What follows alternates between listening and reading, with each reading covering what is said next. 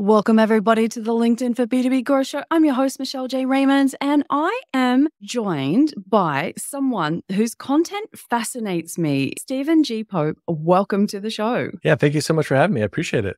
How did you end up here talking about creating content systems and really taking people from overwhelm to a place where content's easy? Yeah, I will say that some people are still overwhelmed by some of the stuff I do, but there's a large portion of people that also dig it too. And so I started running across people that were building these like high ticket consulting businesses and off the internet, and people like Gary Vee doing video and content and social media. And I just got pretty fascinated with that. I didn't set out to build content systems. It just turns out that I'm really good at that because as soon as I started getting into all this, I just started running into all the roadblocks that everybody does. But I had the ability to solve those on my own and start to build things. And then I started to just make content around it. Just for fun. I'd be like, hey, check out this content system. Check out this. I made some TikToks and LinkedIn videos, and people were just like, hey, can I buy that? And then it just pretty much turned into a product through that evolution. So that's like how I got here. That's really interesting because I have been creating content for around 8 or 9 years now. And historically, it was as an employee. It wasn't part of my official job. It was just something that I started to do in my sales role because I realized I could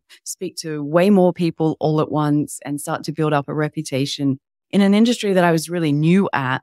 But then fast forward, set up my business, have no idea what I'm doing as far as who I'm going to sell to, what I'm going to sell, starting back, building a whole new community, starting back, building all my authority again. In the 9 years that I've been creating content, I literally would think, I don't think I've really saved any content anywhere strategically. I don't think I've had a really good system for repurposing, although that's probably happened in the last 6 months. So I just think about the amount of time and effort that I put into creating some amazing content along the way that has just disappeared down the toilet, as I call it, because the LinkedIn feed refreshes every 48 hours. There goes Michelle's content. And even if we look at things like podcasts or YouTube, even that, it's all about being discovered and it gathers dust. And so I wanted to talk to you because I think there's a real opportunity for everyday people. You don't have to have the Gary Vee, Alex Hormozi big teams. I've watched what you've created, which applies to anyone and everyone, which has just been brilliant.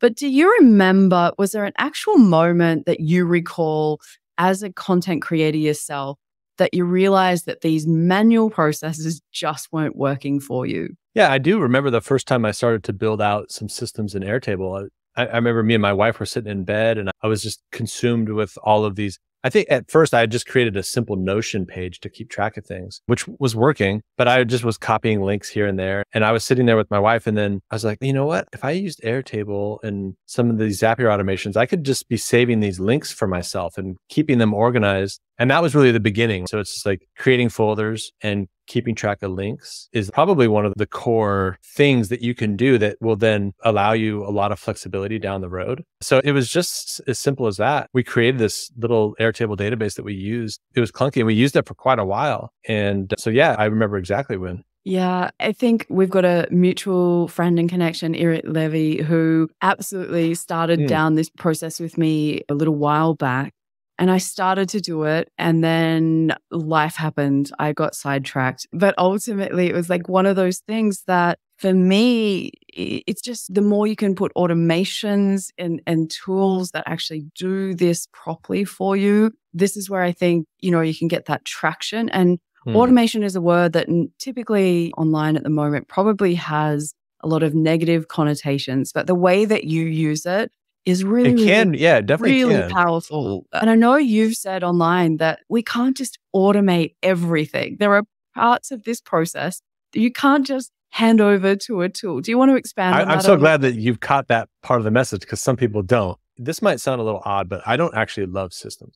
I'm an engineer, so I like building solutions to problems. And so it just so happens that it seems like I'm very systematic. But I actually fight against systems a lot of the time. I feel like they're restrictive and they hold you back. So sometimes like just light systems that kind of give you a framework is actually a better thing because being thoughtful and having enough time to articulate a message or review something or kind of think about the pain points that your clients are having. Some of these things, if you systemize too much, you try to automate too much, you're going to remove the life blood from your message. I love the duality of things. You got to do things at scale, but at the same time, it has to be just the best. It has to be the best content and you do it at scale. That's the true power, in my opinion.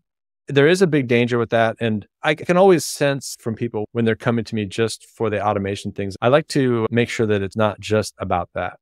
I took on the mindset that there are pieces in my business that if I automated processes or parts of, then I could actually free my time up because I don't want to have any other employees besides Lil and I working together, so that I could free myself up to focus on things that matter, i.e. customer relations, delivering training, doing the things that I'm really good at, and then making sure that if there were things that were really consuming my brain. I remember having a conversation with Eric going, do you know that when I produce a podcast, when I actually mapped it out, there was, I'm going to call it 25 to 30 different steps within that, of which my brain was trying to keep up that number of steps for every podcast episode. And I've got multiple ones running at a time. And the podcast is such a small piece of everything that I do. But my brain was full with just trying to remember where things were up to, which is how I started this. But now my brain doesn't remember those kinds of things. It remembers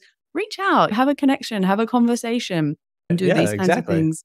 It was really crazy when I sat down, and I think that's something that I would feed back to our listeners today is you have to take time out and sit down and think about these things, because if you just keep on, I guess, the hamster wheel running all the time, you will end up being the bottleneck in your business, which is where I was headed. It was fine in the early days. I had plenty of time, Stephen. I could sit back. I could take as long as I wanted to do anything. But as my business grew and it doubled and then, another 30% on top of that, and it just kept going that way, all of a sudden I was like, oh my God, this is not going to happen long term. And I want to make more money. No apologies for that. I'm here to make as much money as I can from the time that I invest in this process. So for me, I love what you do. It's yes, the processes are here, but don't lose sight of what's important. And I think that's a key piece of what you put out there that I love. Otherwise, I think I would be repelled by that kind of stuff. It's good that you noticed that too, because I don't take this personally, but there are people that are repelled by some of my content. They're like, hey, when I see your videos, like I'm overwhelmed. And at first, what's really interesting, and this is like a little bit of a side topic, but I remember originally I was like,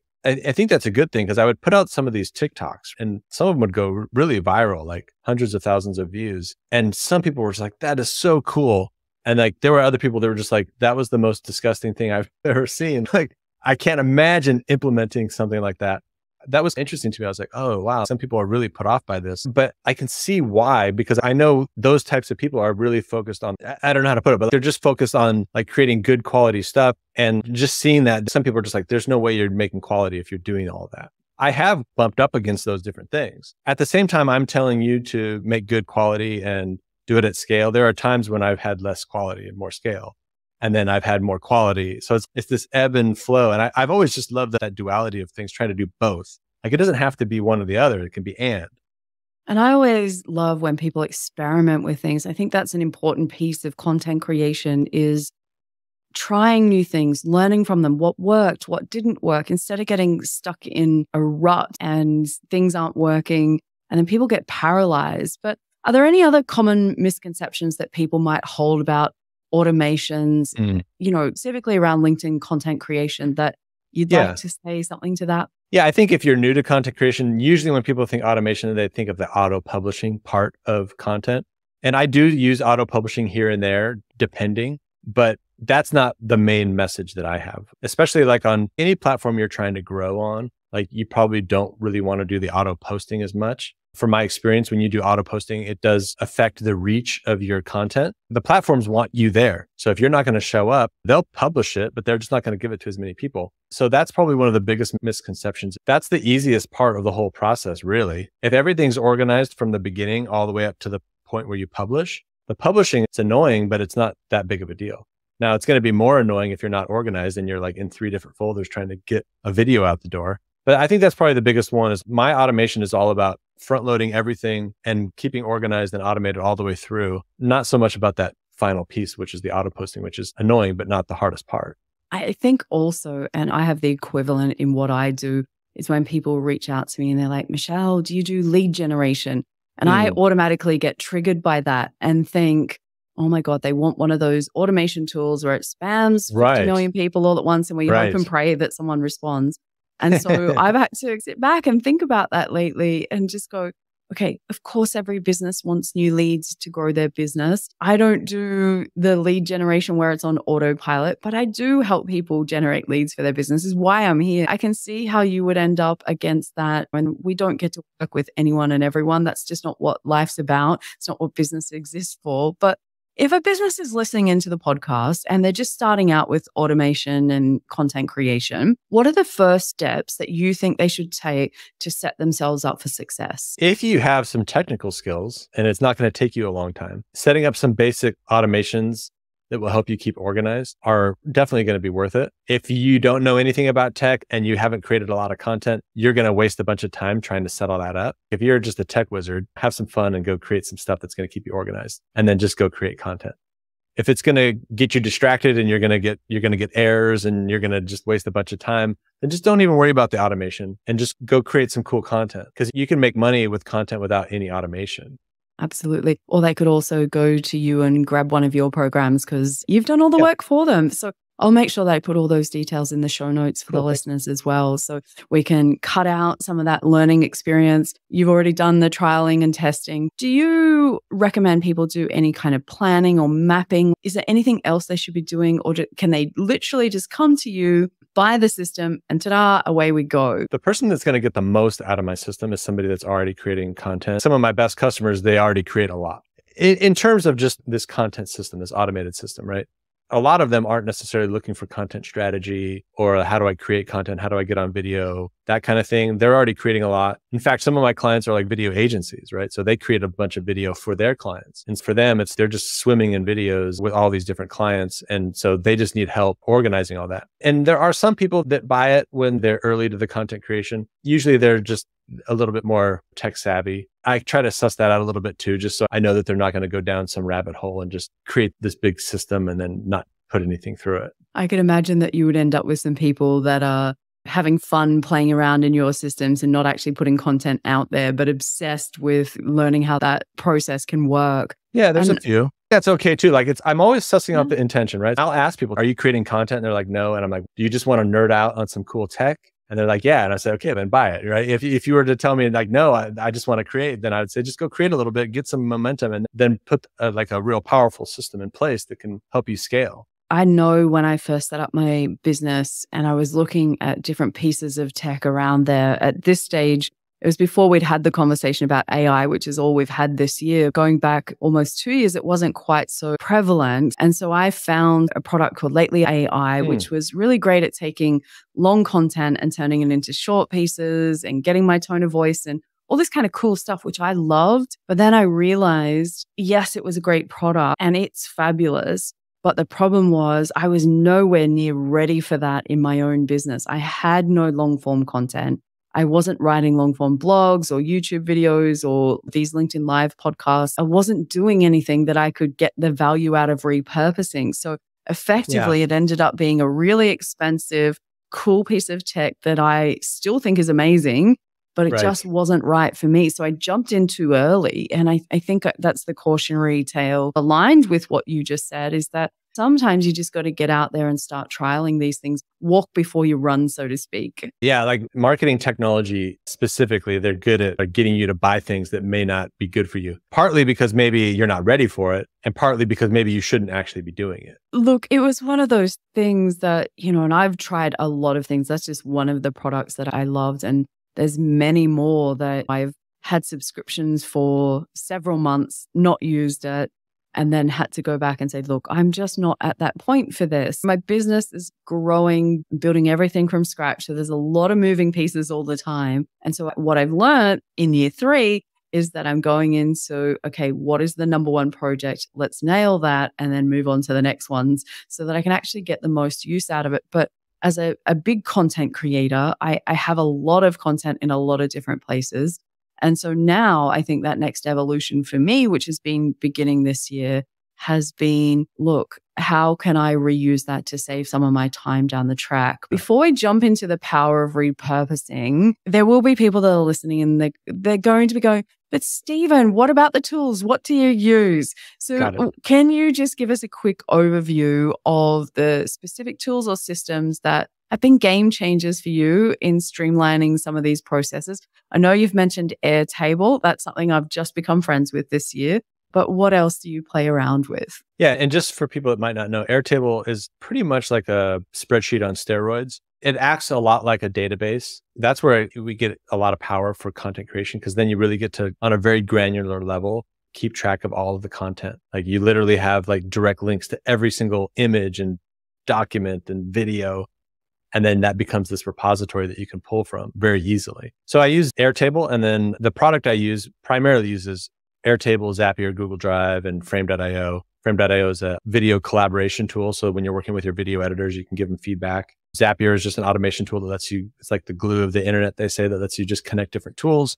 And Google Drive is just a storage engine, right? So we're putting all these things together so that you have a single source of truth for all your content. And then one thing about Airtable that's also cool is that along the left side, you can create all these different views, and you basically can filter the content based off of those views. And those views then allow you to facilitate different workflows. And so between all of these different tools, you can essentially just build whatever you need. Oh, I can't even tell you how much, I'm going to call it fun in inverted commas, I had when I was working by myself for a good chunk of the time that the business was growing. Lots of stuff was caught in my head. And then when Lil started working in the business with me, all of a sudden she's like, where do I find this? Where is that? How do you know that? And I just realized no wonder I felt tired all the time, because my brain was just exploding with trying to remember everything. And whilst I'd written some procedures and bits and pieces, the fact was there was nowhere that an external person could come in, regardless of who it was, and find out, how do I find this stuff? Where do I find this stuff? Where should I save it? If I'm working on something, how do we let each other know that something's been done? Now, we work in close proximity. So the number of times of, Michelle, where's this? Lil, have you done that? Michelle, where should I save this? That backwards and forwards ping pong, I didn't realize how often that was going to happen. Mm-hmm. And that is exactly why I started investing in this piece of my business. Because I was like, I can't scale. Even if I don't want employees, there might be contractors that I want to work with. I can't do that if it's all in my head. And I think that's the thing, the evolution for my business has been, if you want to scale, you want to grow your business, you can't just keep everything in your head. And it sounds silly. And I know as a human being and a logical person back in the beginning, that totally makes sense. But the reality of trying to build everything from scratch, like I said, just juggling so much all day, every day. And so this is why I think that for me now, when my brain is full of that, I can't create good content because my brain is at capacity. And I liken it to a computer that's got only so much RAM and storage space. And if it's full, you can't do anything else. So that's what it's been like for me. Can you relate to things like that with your clients? Yeah, the only time I can really create good content is if I kind of sit down and have some thoughtful time. Unless I'm on a podcast or an interview, it's like when you're in the moment with someone, it's a little easier, although that sometimes has a little less direction. Although if you plan things right, maybe not. But yeah, you got to have mental space to do creative stuff. Yeah, and that's why I'm investing, as I said, into this kind of thing, because I just realized my poor brain, I've got to look after it. There's two things that are good for content creation: freeing up space in your mind and a good night's sleep. Yeah. That, in my experience, is better than any other, copywriting course or anything else like that. Have a good night's sleep. You'll be surprised what that does. I think we're always trying to find some secret or some process or something. And what it really is, are you thoughtfully working on the right stuff?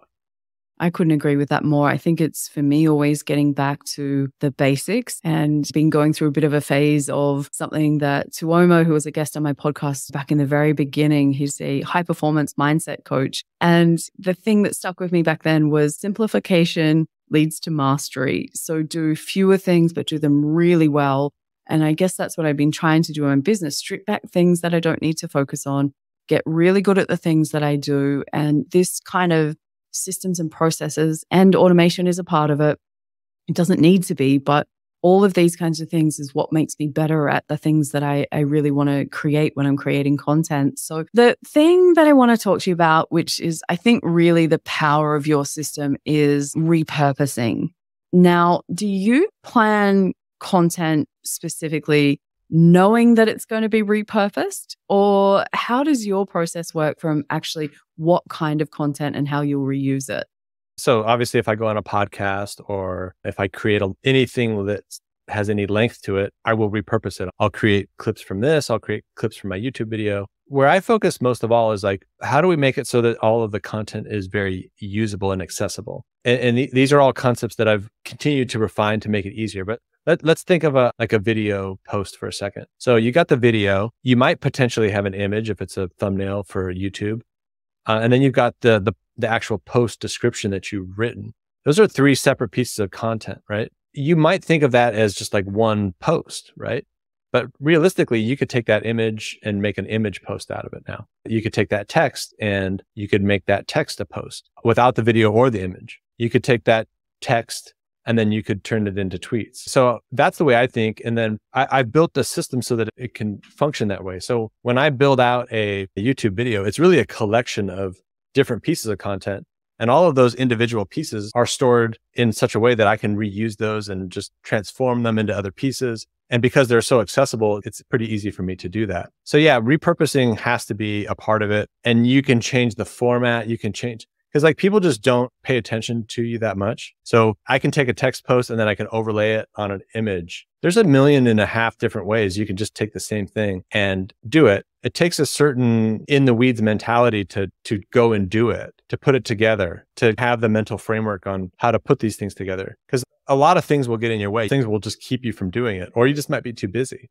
I try to make it as easy as possible. I build the system in a way that's very flexible, and then just experimenting with how you can put all these different things together. I think when I've been looking at all of my content and these processes, and this particular podcast is recorded via LinkedIn Live, it will later on end up on YouTube, shorts, like different pieces of the puzzle, lots of newsletters or blogs or clips or all kinds of different bits and pieces. The part that I'm doing well is probably the repurposing as a concept and creating the right kinds of things that can. So every podcast episode has 5 questions, which theoretically I can then break down into 5 different posts, and away we go from there. But what I haven't done is found a way to actually make that process not me pulling out my hair. So you and I will definitely be talking when I'm finished with the website, because Operation Rebrand, the website's the next thing, and I don't want to end up sidetracked.